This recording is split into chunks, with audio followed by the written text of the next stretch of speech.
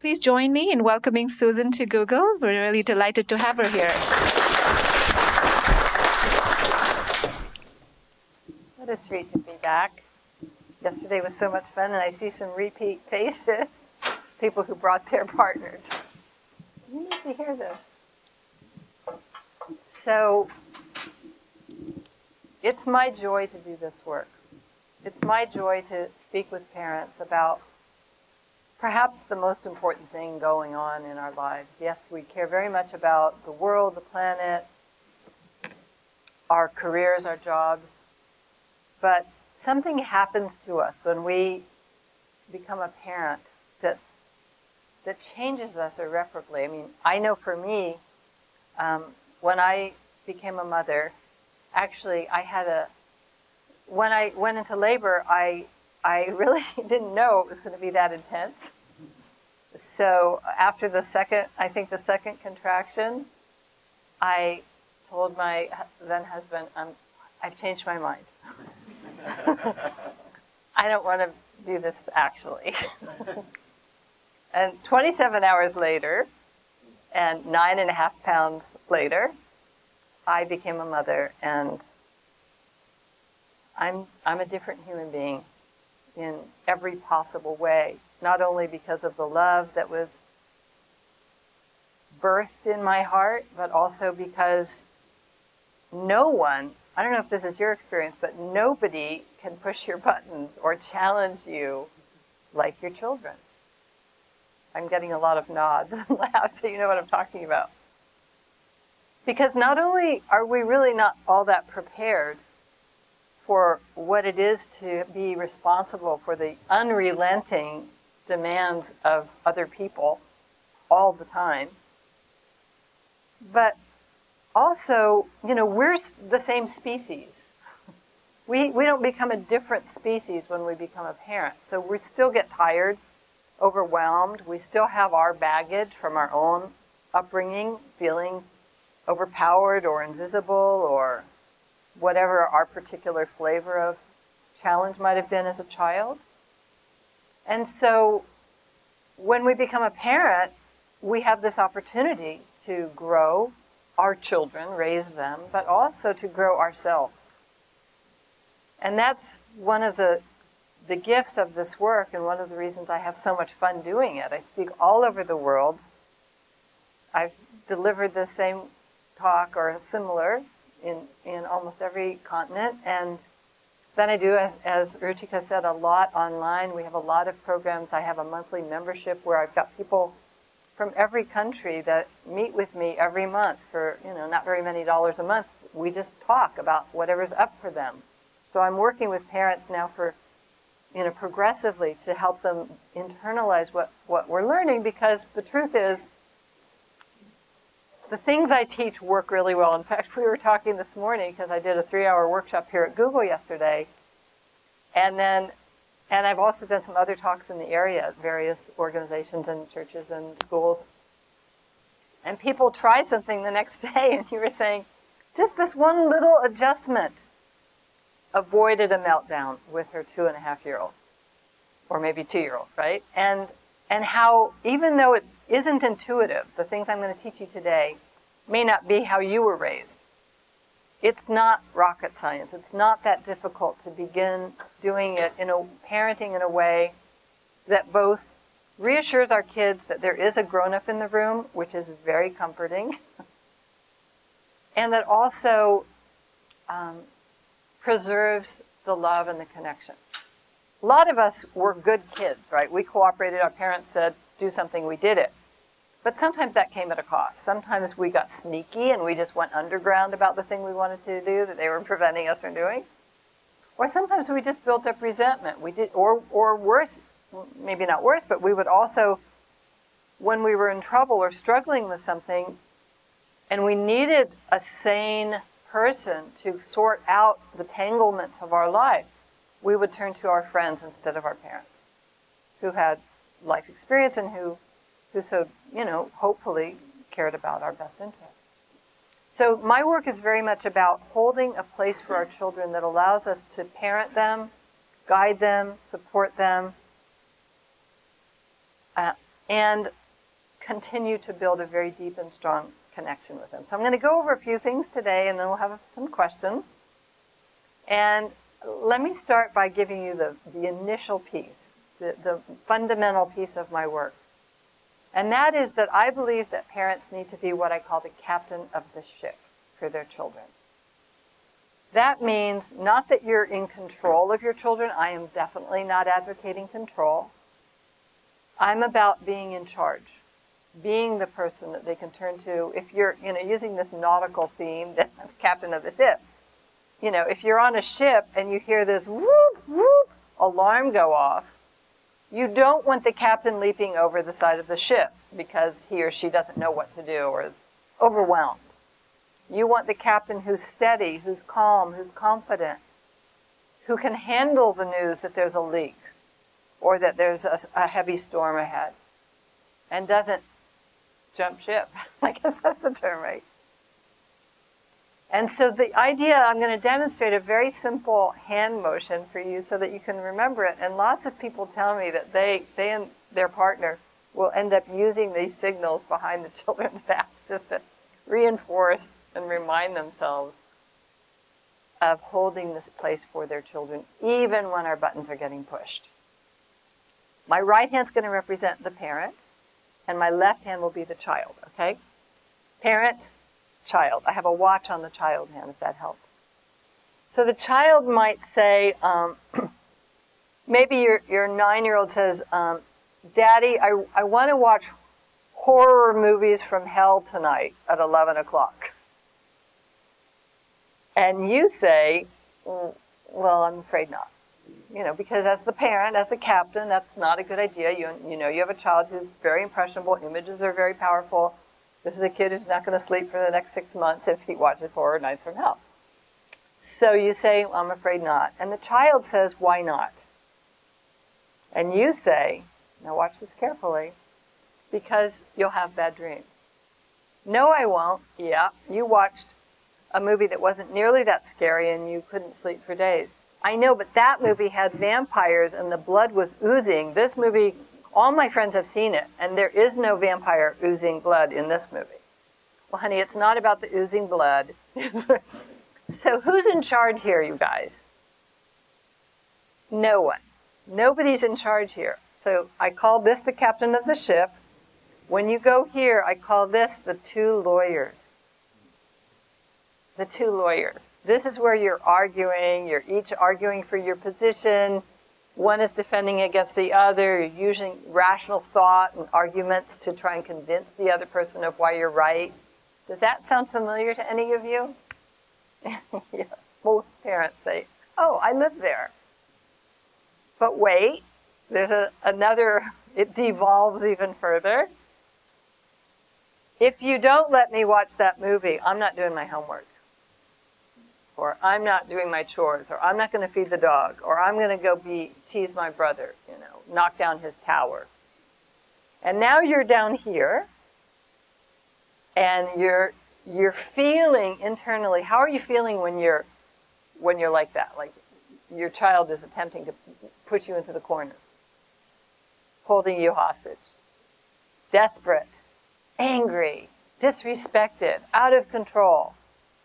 And from this place, which I call the dictator, because dictators don't have authentic power. They have no genuine authority. They rule by fear and intimidation. They can wipe out bank accounts, throw your family in prison, take your home, confiscate your possessions. So it's faux power, but they don't have any genuine power. But from down here in the dictator mode, you will bribe or threaten. Because you feel overwhelmed and you feel out of control, and in an attempt to feel in control again, but remember, this is not about control, this is in charge, you will assert your weight, but that comes at a cost, because your child now, as I said, there can be resentment, there can be fear. None of us like to be intimidated into doing what we're being asked to do we? So, captain of the ship, two lawyers, dictator. Everything that I teach and all these, Ruchika talked about the summits and the membership program and the classes, I do online classes, everything is about this. Because when we come alongside our children, okay, so this is my little hand motion, rather than at our children as the lawyer who argues or as the dictator who threatens, when we come alongside them as that confident captain, life is so much easier. They want to say yes. They want to cooperate. They look to us for guidance. They're receptive to our wisdom. It's so much easier to parent. So I want to do a quick demonstration. Would you come up? And have I prepared you or anything? No. So he's not been primed. All I want you to do is face me right there, and if you put your hands out. Okay, ready? Okay. Great. Okay, thank you so much. A big round of applause for Martin.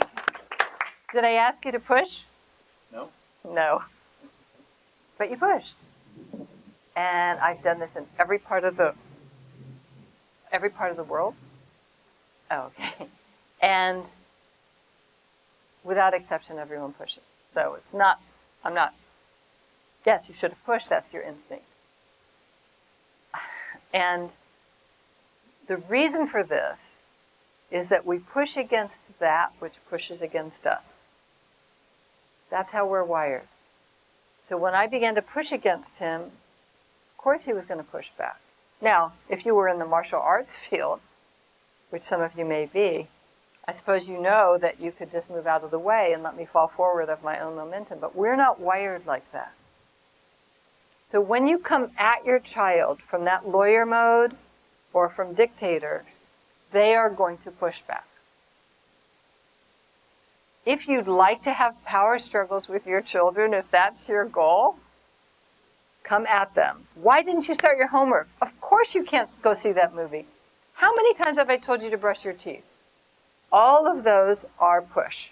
And you will, more often than not, get pushed back. And there is a better way. I mean, that's the thing. If there was no other option, then I would say, oh, well, we all turned out all right, it's fine. But since there's a way to parent our children, staying present, staying in a more receptive, creating more receptivity, I think it's worth exploring. Not only because it so makes the climate in our home more peaceful and harmonious and happy and safe, but here's the bonus. There's a bonus to this. We get to heal. We get to heal. I know in the raising of my son, doing it differently, certain things, of course, are similar to the way my parents raised me, but some of these things, as I learned along the way, and I certainly didn't know all this when he was first around either. I'm a work in progress. But so much healing has happened for me internally, even beyond therapy, just that this is what it feels like to watch a child bloom, watch a child feel they can shine and be who they're supposed to be and have their own point of view and feelings. And, you know, it's a learning process for sure, but it's a glorious one. So, when we're captaining the ship, things go better. I want to give you some ideas for how you can do just that. The first piece that we know about what motivates children to see us as that captain is connection and attachment. So and I gave this example, remember, let's say that you were part of a tribe.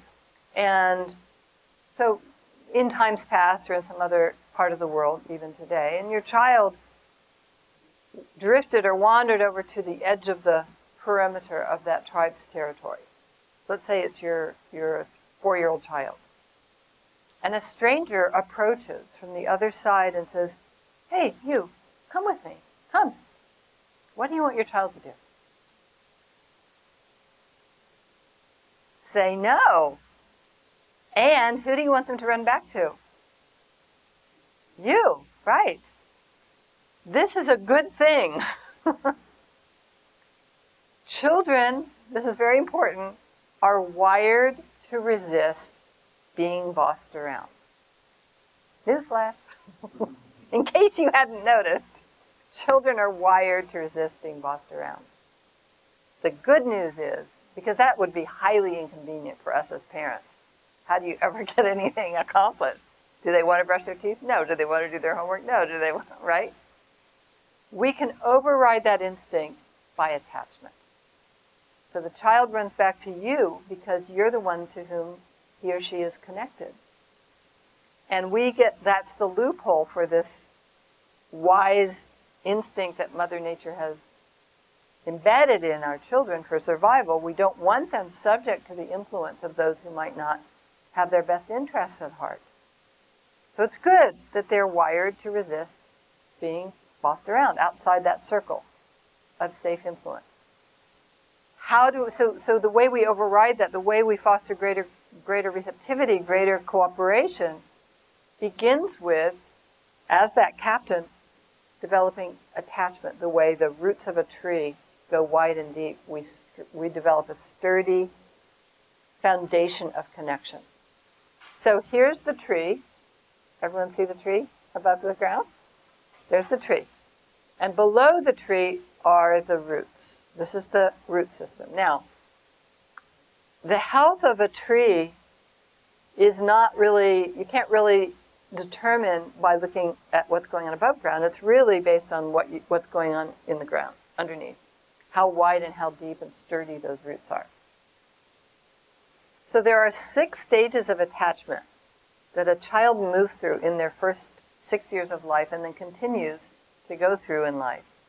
I used Neufeld's model, which I think is an excellent model in my courses and in what I teach, because it very clearly illustrates this beautiful journey of bonding and connecting. And if attachment is weak in any or all of these areas, you will see evidence of that in the child's defiance. It's not the only reason a child might be chronically oppositional or defiant. But if you have a child, when I get a call for coaching, or in our membership, when somebody gets on, gosh, Tommy's just saying no to everything, one of the first things I'll ask is, what's the quality of the attachment? So, when a baby is born, the journey of attachment begins, if you imagine the root just beginning to enter the ground here, the first movement into this process is proximity. That's the first stage. I talk about this in the books and in all my other things, but if you're taking notes, it's proximity. Proximity is the sound of your voice, it's smell, it's touch, it's very sense-oriented because that's where the infant is starting to connect with you. The second stage is sameness. So this is how 2-year-old children acquire language. They mimic you. They want to be like you. And if you have, in one of my classes, I had the parent of a 16-year-old who was very, very drifting further and further away toward her friends, away from mom. And we started to look at where they had similar interests, and it was photography. And so she started to do photography with her daughter, sort of seriously pursuing it, and it reconnected them. And this can be true across the board, even if you have a very young child. They like ponies, they like Pokemon, whatever it is. That you look for a place where you have an interest, ideally that you share, and you build connection in that way. The third stage, so the roots are going even wider and deeper, is belonging or loyalty. And this is the sense that the child feels that you're on her side. We see issues of this, for instance, if you're the coach of your child's soccer team, and you're the coach, and so from time to time you might have to treat your child like all the other children, and you might have to say, hey dude, you should have done this. Sometimes kids don't do very well with that because it compromises their feeling of loyalty or dad or mom having their back. 3-year-old children in this state of developing attachment may push their sibling off of your lap. My daddy, it's my mommy. And they may also propose marriage to you. I just love you so much, mommy. Will you marry me? Fourth stage, roots going even wider and deeper, is significance. And significance is the sense that the child feels seen and celebrated and cherished by you. just as they are. Not based on their achievements or their accomplishments or how good they make you look as a parent or as a person. It's the delight that you have in their existence in your life. And it's very, very powerful for children to feel cherished by you. It helps them feel close to you. The fifth stage around the age, the roots even going wider and deeper, is love. It's this pure, unadulterated transmission of warmth and connection that your child feels in your presence. Not just the words. It's the way your face might light up when they come into the room or they call you on the phone. I know when my son calls, to this day, he's now 6'5" and 26 years old. And if he walks in the house, it's like, woohoo, I just love him. And it's not just the words, it's this, I connect, I move into a place where I remember that love. I line myself up with it. It doesn't mean always, it doesn't mean I'm effusive all the time, but there's something very pure about that is felt.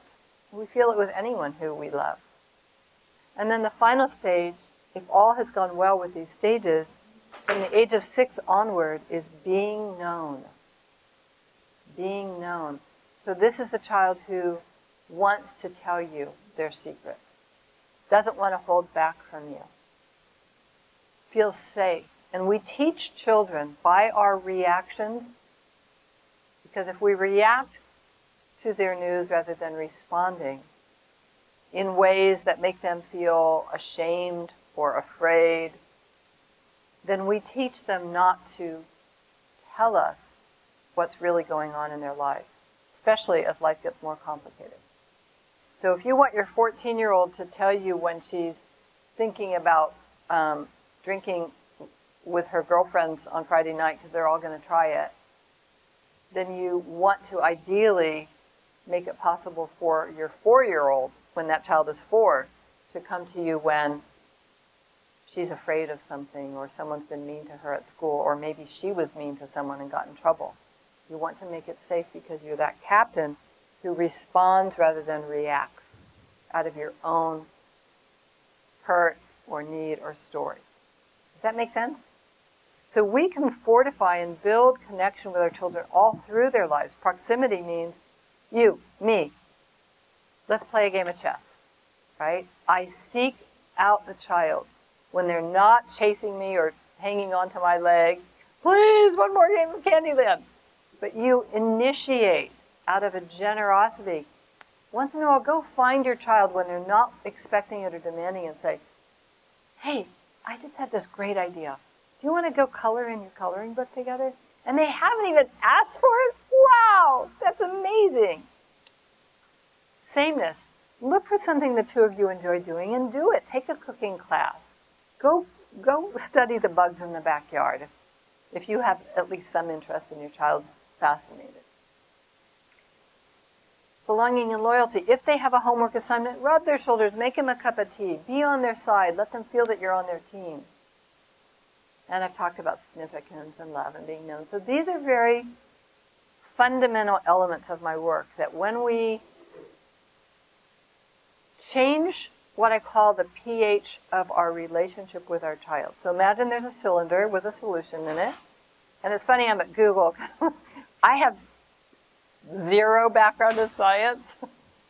So I'm going to sound like I know more than I do. This is like the one thing I kind of know. So if you had a solution that was too acidic, the pH of that solution has too much acid, you don't neutralize it by removing acid. You add alkaline, you add base.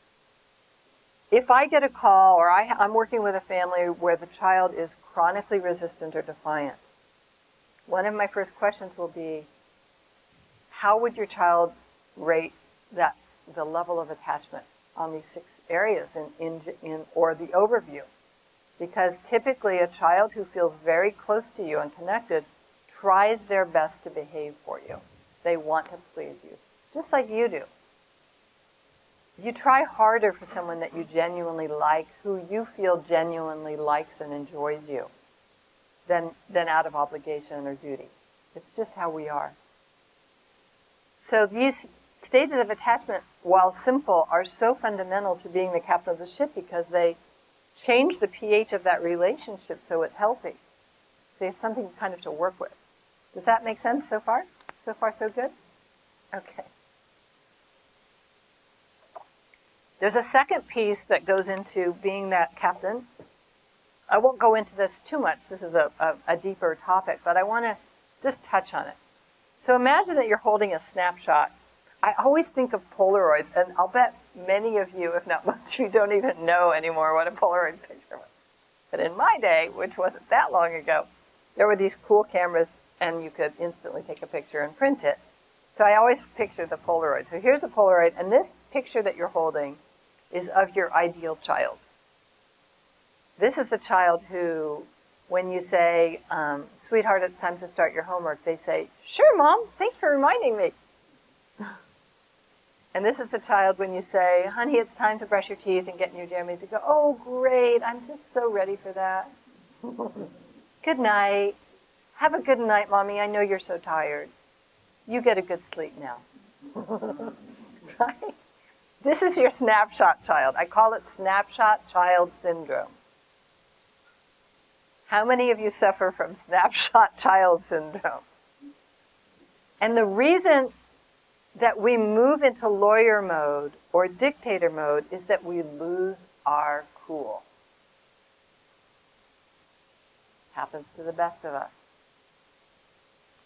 And so I'm always interested in getting to the root of things. Like, I'm not a Band-Aid person. I'm not a person that scripts for you here's what to say when your children are fighting in the back seat.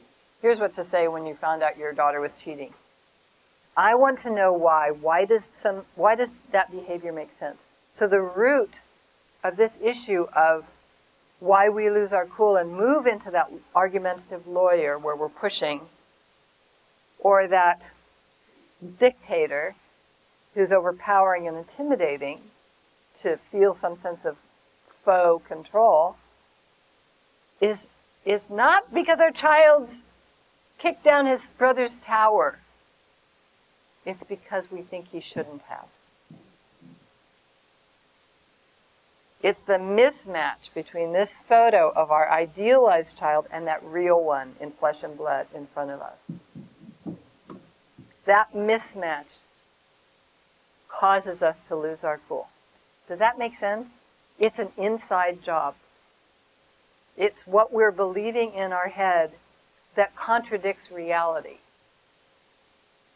Ruchika mentioned Byron Katie, and I don't know if any of you are familiar, but I love the work of Byron Katie, and I've been doing some parenting programs with her, and it's been such a delight because she has a process of inquiry that I include in my books and in my classes. We won't do it right now, but that gets you to look at the stories that you're telling and believing that cause you to create stress and distance and difficulty in your life and in your relationships. So staying captain means that we have to throw the snapshot away. This is the child you have. For better or worse, maybe it's not what you expected. I think for most of us, if not all of us, if we're really allowing our child to be who they are, there's going to be some variation between the imagination that we had of who they might be and their personality. Maybe you have a child I've had sessions with people on the phone who end up sobbing within 10 minutes because this person is very gentle, was very passive, was, as a little girl, not allowed to really be very assertive or express herself, and she's got this intensely fiery 5-year-old. No, I'm not going to do that. And boy, mom just bumps up against that. Now, on the one side, where we've gotten to in our work is what a gift. This daughter is revealing to her how she can locate within herself her own strength, her own will, to some degree. Maybe not in the clumsy and intense way that her child is. Sometimes you're a very intense person and you really are competitive and you love sports and you get this very gentle, sensitive little child, not like you. So it's when we're stuck on holding this image up against the real child that we lose our cool. And we try and argue them into or intimidate them into being different than they are. So that's a side piece that helps us be the captain. looking at what we're believing our child should be, looking at the story that we're telling in our head of how they should feel. He shouldn't knock down the tower. Is it true? What are 3 reasons why your little boy should have knocked down his brother's tower? And I know that, don't take that literally. I'm not suggesting he should have knocked it down. But if we look at that question, why does this behavior make sense?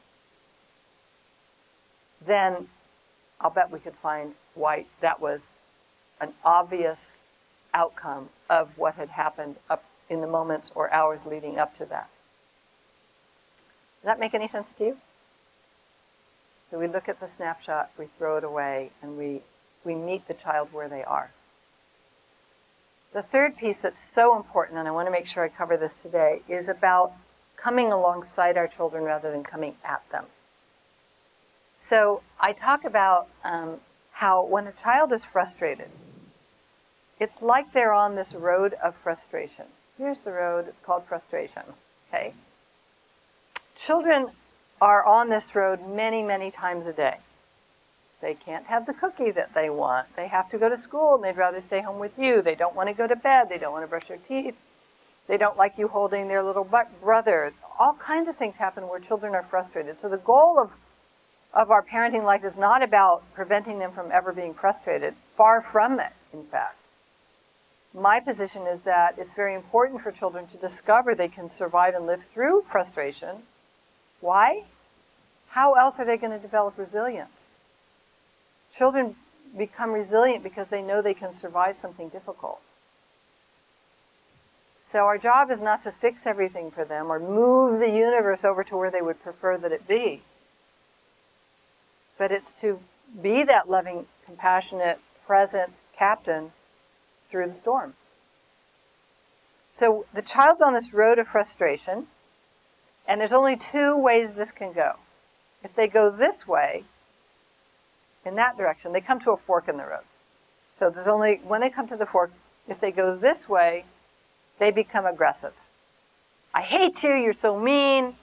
Maybe they take it out on their sibling or on the family dog, or I hate myself. We see that.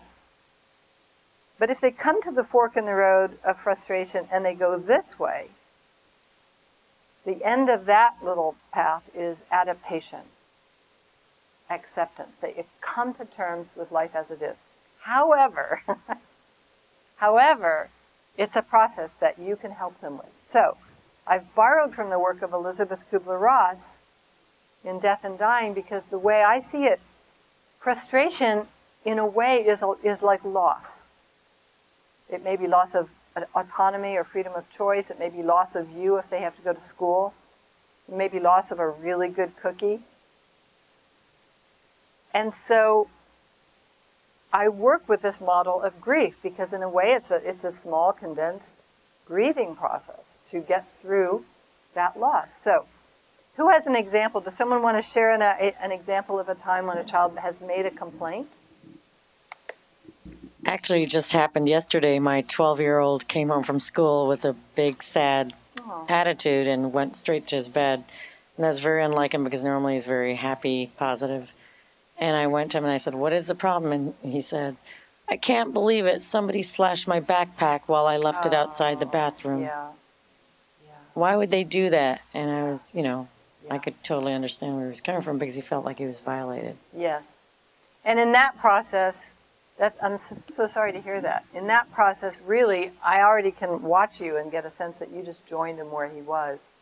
And so that's a great example of her getting to the end of this process, which is feeling sad. So if it's all right with you, I'm going to invent another version just because you already did it. Okay? So let's say that your child complains that he doesn't get to watch more TV, and he really wants to watch this one more program. Okay? Does anybody relate to that? Just this one more program. Does anyone want to play this out with me? All right, I'll just do it. So we have a shot. Yes, okay. And also we're on camera. So the child says to you, "Mom, Dad, I just want to watch one more show. This is a really important episode." And we'll pretend there aren't DVRs and all that, okay, for the purposes of this demonstration. So the child, when you say, I'm afraid not, it's time to start your homework or get ready for dinner, first goes into on the road to acceptance, first steps into denial. Because maybe he has reason to believe that you may change your mind based on prior experiences. If I rally hard enough, maybe I'll get to watch this show. So come on, please, I just want to watch this show. So the child's first in denial. If you still say no, then we're in anger. You're so mean. You never let me do anything. You're so strict. Like Jacob's parents let him do what, I mean, he gets to watch like 5 of these episodes. You're so strict. So there's anger. You all familiar with what I'm talking about? Next, if we don't engage on that level, we have bargaining. Please, if you just let me watch this one episode, I promise I'll never ask for anything again for the rest of my life. This is the only thing I want. I promise you, if you just let me watch this show, I'll never ask for anything. I'll do all my chores, I'll feed the dog, I'll massage your feet, whatever it is. Okay? Now, if that doesn't yield the desired outcome, we'll move on. But it's not so easy because those are invitations to go into lawyer and dictator mode, right? So your child, denial, he's going to just push and push. Then anger, you might counter the anger with threats or anger of your own. If he moves into bargaining, you may go into lawyer mode. Well, no, because I know that's not true. You've promised many times before that's the only thing you wanted, and then 10 minutes later you wanted something else. Well, that was different, because, says your child, because that was when, listen, you're going nowhere fast if you go there. These first 3 stages where there's conflict and tension, I call it the DAB, denial, anger, bargaining. So the model is DABDA. So the first 3 stages, the DAB, we perpetuate, we prolong the misery by arguing, by threatening, all those things. The 4th stage, which is where the shift actually can happen, which is what you were talking about with your son, is disappointment. Now in Kubler-Ross's model, it was depression. It's the disappointment. It's inhabiting your sadness. It's slamming against the truth that I am not going to have what I wanted. I have to let go. For your son, it was the truth and the sad truth that somebody was so unkind who he has contact with.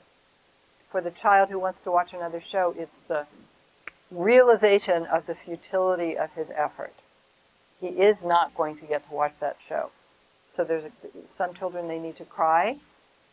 Some kids just feel it, a sinking feeling. And if you can hold the captain place without being tempted to, but it's only for your own good, or right? Which is what we do. But you've gotten so many things you don't appreciate. If you'd appreciate me more and all the hard work I do and the organic food I buy, then I might feel differently. But if we stay clean as that captain, then the child magically moves through this process to the final step, which is acceptance. They make peace with life as it is. They come to terms with it. And we have not fractured or compromised the relationship. Does that make sense? This is not easy because when we have a child, every bone in our body wants them to be happy. So if a child is unhappy or complaining, a lot of times we go down here because we feel a desperate need for them to like us or to feel happy again. So we change the world to suit them because we don't like witnessing them being unhappy. And I'm not saying you never change your mind. By the way, here's the back door. Let's say that you're super tired. Would you like an out, a loophole for this? Let's say you're really tired. And your tradition is that you read 2 bedtime stories at night. And you've read your 2 stories, and your child's like, oh, Please, can I have a third story? And they haven't yet lost their mind or they're not being awful. They just would really like another story. And in your mind, you kind of weigh the pros and cons. Do I want to do this thing that Susan Stiffelman was talking about? Or do I just want to get this over with? So, remember, I just want you to be the captain. So if they're being reasonable and you think it might be quicker and easier just to read an extra story, you know what you get to say? Oh my gosh, you must be a mind reader. I was about to suggest we read another story. That's amazing. Or it's, they want the other cookie. How did you know I was about to ask you if you wanted another cookie? So you make it your idea. And you still hold that place, that loving place. So I know that we have just a few minutes and I want to take some questions, but I want to just sort of tie this up with the last piece that goes into being a captain, just briefly. When we come at our children, you can't watch that show. It's a scary movie. You're too young. What do we get from them? Pushback, resistance, right? We can move into that anger.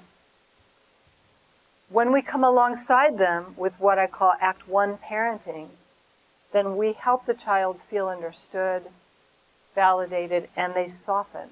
And there's the guard comes down, the walls come down, there's a receptivity. And we use Act 1 with what I just taught you with helping the child feel sadness. So here's an example. The child says, I hate my school and I never want to go back to that stupid school. I hate it. They come home from school and say that to you. Most of us do what I call Act 2 parenting. We appeal to the child's left, logical, rational, language-based brain, even though when they're upset they don't have one of those.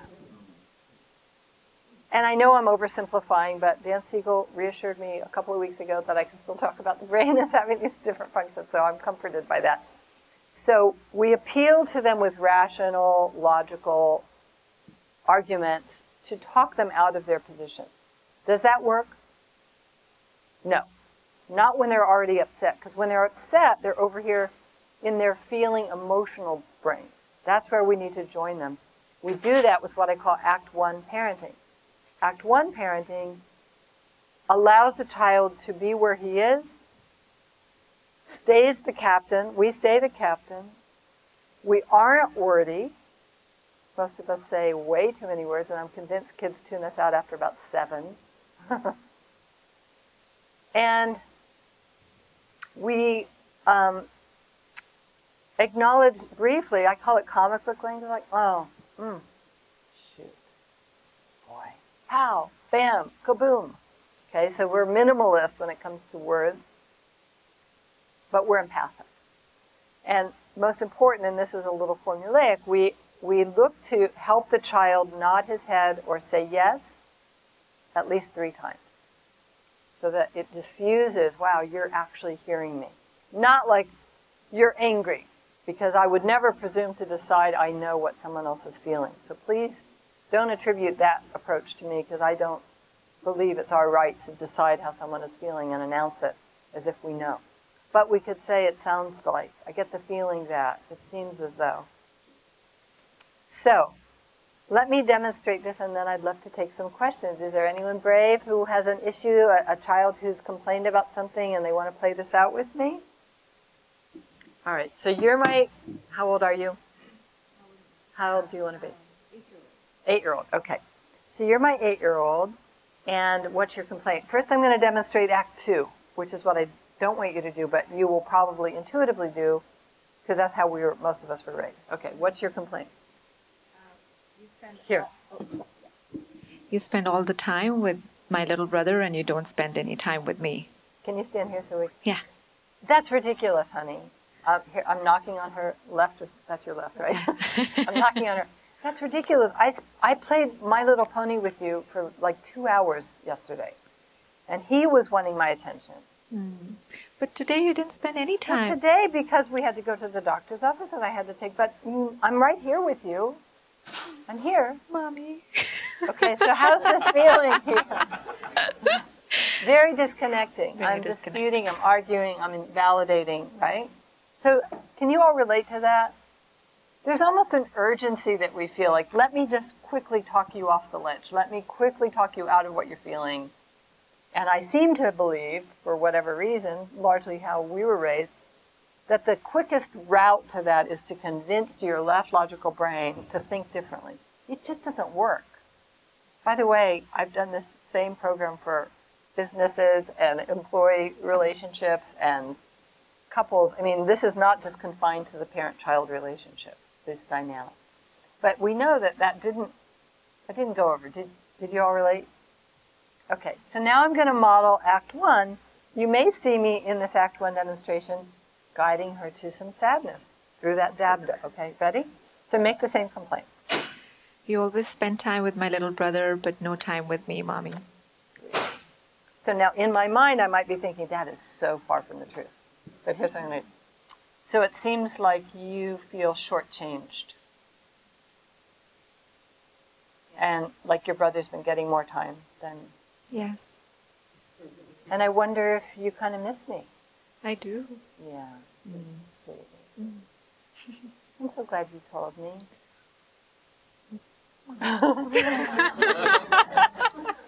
And of course, it's not always that tidy and simple, but how was that for you? Oh, felt more connected? Yeah. That you care? Yeah. Yeah. I'm not arguing her out of her position. Now, there's so many ways this could go. It might be that I find out that it's not really, sadly, about me at all and my fabulousness, but really that her friends left her to eat by herself at lunch, right? If I make room for her to feel, express herself safely, and tell me, is there more to that, honey? Is there more about that you want me to know? Yeah, I feel really alone these days because there's no friends at school. Right. Now, in my left brain, I'm thinking, I picked her up and saw her playing with 7 people on the playground. So the temptation is very great to say, what are you talking about? The typical thing would be, but I saw you with, da-da-da-da-da-da-da. And instead, I join her where she is.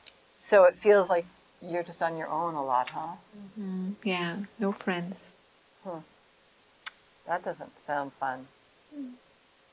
Is there anything that you think you want me to help you with about that? I'd like to have a play date with Ella. I wonder if we could set that up. So there's a possible, I've empowered her to be a participant in solving it. Thank you, that's great. It may also be that she just has to cry. It may be she's going through a rough patch with all of her friends. It may be, not that this would be for your child, that she's not being a very nice friend, and she's been very bossy or very controlling of the other kids, and so she's getting honest feedback. But I want to know that because I'm the captain, and there may be a leak in the hull of my ship. And if I make everything glossed over and perfect, and I only want to hear the good stuff, I really can't effectively parent. So, all these things are interplaying with each other to be that loving, present captain of the ship. And in the process, this is what I said at the beginning, we get to heal our unfinished business that looms its angry face sometimes when we feel disrespected or overwhelmed or confused or sad, or maybe I was that child who had no friends. And now I'm going to jump through hoops to make sure that, by gosh, every child on that playground plays with my daughter so I don't have to reactivate my own pain of loneliness as a child. Not a healthy way to go. I work through my own material. I support my child with the resources that she has. She's a different person. So it's a pretty magnificent process. And I, as I said, just feel overjoyed to have landed in what feels like the work I'm supposed to do and have met so many amazing parents around the world. Even in the online community, I have a Facebook group and I have I'm supposed to say I have this newsletter. You said I was going to say this. If you'd like to stay in touch with the work I'm doing, please send a text message. I'll just give you this phone number with the word newsletter in it. It's 310-905-8165. 310-905-8165. 905-8165, and you can be part of our movement, our tribe. We're doing so many interesting things. The next program coming up is on co-parenting with a narcissist. And very, very interesting, with a woman who wrote, she's a highly respected expert in the field, Wendy Bahari, called Disarming the Narcissist. But we do all kinds of parenting programs online so that we can reach people remotely, just as we're doing today. So who has a question that they'd like to ask? So we have a younger kid, 1 year and 4 months. And so do you have any tips for how to communicate with kids who don't talk yet? Sure.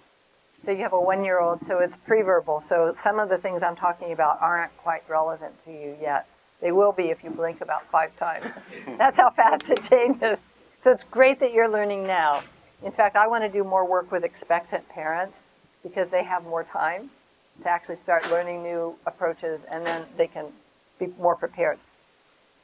With a young child, a lot of the work I do tends to do with you, so that as you start to feel overwhelmed or stuff starts getting triggered for you, you have the resources to kind of look at your own side of the equation. And then with a toddler, you'll be doing a micro, like a very simplified version of some of this. Like, I love Harvey Karp, who talks about when a toddler really wants something, that you don't get real wordy, you go to match about 30% of the affect. You want to go outside so you can meet your child on a very primal, simple level, even though the verbal processing may not be what they may not be able to perfectly translate. They'll get the feeling, and so you acknowledge them in that way, and prepare yourself for what's to come. One of the things that happens in our house sometimes is they'll ask for, one of my 2 daughters will ask for something like another dessert or more screen time or something like that, and we'll say no, and then they'll say why, which is, I think, a real invitation to go into lawyer mode there. Yeah. So what do you think is some good approaches to handle that? Great. I love the question. A lot of times when you have established that something is not an option, the child will say why, and I want you to get this. It's code for I really want it. It's not why. Right. You're just getting confused because you think that the word part of a child's message is actually their message. That is not the case. When a child is feeling a lot of feelings, there's this gauzy wrapping paper that they wrap around the emotional content of what's going on for them. And they deliver this gauzy wrapped up thing, a feeling, and the gauzy wrapping paper is the word part of the message. It is not the message. And so there will be times, however, when your child is calm, respectful, and says, I really want to know why. And you can say, are you sure? Do you want to know why you can't have the dessert? Or is this your way of saying, I really want the dessert? I would just ask her. Get it clear. I'm not sure if you're saying that you genuinely want my rational reasons, or if this is just another version of, I so desperately want that dessert. Tell me which it is. Now, I will also point out that in my work, I don't suggest that you keep saying, I know you really want the dessert, but you can't have it. I know it's really good, but I told you no. I know that you really want more dessert, but in our house, you only get one. If you keep reiterating the no, first of all, it's like salt in the wound. It's kind of mean. But it also disempowers you. Because if you know what, and this is why many parenting issues, when I do work with my members, a lot of it is just helping parents become more clear and decisive. When you're clear, you have an aroma. And that's the captain thing. And so you may need to get super clear, but once you're clear, don't keep saying, no, you can't, but here's why, but no. You said it once, it's already established in your house. I wouldn't even touch it. I know you really want the dessert. I know it doesn't seem fair. I know it doesn't seem fair, but we don't have second desserts in our house. Does that make sense to you? Am I saying that? Okay. So my 9-year-old daughter, she's really addicted to Nintendo console games. So when she's not playing, she's trying to get onto YouTube to watch other people playing all the time. So I'm thinking about maybe I should, because myself I have no interest in game at all. So I'm thinking about maybe I should consider playing with her, or to be more attached with her in terms of this interest?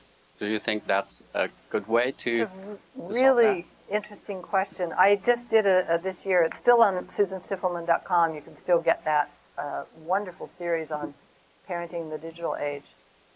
And it's a huge topic for me that I've been writing and thinking and teaching about.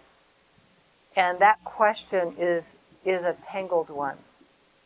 I would prefer that you find an interest that doesn't involve parallel looking at a screen. More contact, more real-life 3D engagement. That's what I would prefer. Now, I'm not saying this is at all true for your daughter. There are children, for instance, on the spectrum with some degree of autism or Asperger's, where that is a very effective way and perhaps the easiest way to connect. And there are children who are depressed. And again, this is not your daughter. But I have, when I've done my classes, when we start to work with helping kids sort of wean off unlimited amounts of time on the screen, it's often a mask or a cover-up for anxiety and depression. And I would want to rule that out, that she is able to function and enjoy the world. Because otherwise it's just covering up another issue, which sadly is true for many children. Many kids, that's the only time they feel good or relaxed or safe. And then finally, it's a process. And you would need to be clear about what the limits are. But I guess my shorter, coming back to the original answer, would be, I wouldn't mind her teaching you a little bit about the game as an entry point, but I guess I would prefer that you think outside the box for something really interesting, maybe as an offshoot, maybe drawing Nintendo characters or building them out of something that's a little more 3D. Actually, she did try to teach me, but I guess I did not meet her expectation. Well, that's good information. It's not your thing, and you can be very honest with her and say, here's the truth. I love authenticity with our kids. They love the truth, and they smell it anyway. Sweetheart, I'm wanting to connect with you more. I was thinking maybe I would try Nintendo, but clearly it's just not in my wheelhouse. So here's a big pad of paper. Let's just together write all the things we love doing and see where there's some overlap. And make that an activity, a bonding activity to do with her, to come up with ideas of other things that you could do. It could be digging holes in the backyard. I don't care what it is. It could be a worm farm. Okay, I guess that's it. We need to wrap up. Thank you all for tuning in and listening. Thank you so much, Ruchika, for hosting this event. And I look forward to staying in touch with thank you. all of you. Thank you, Susan, for having me.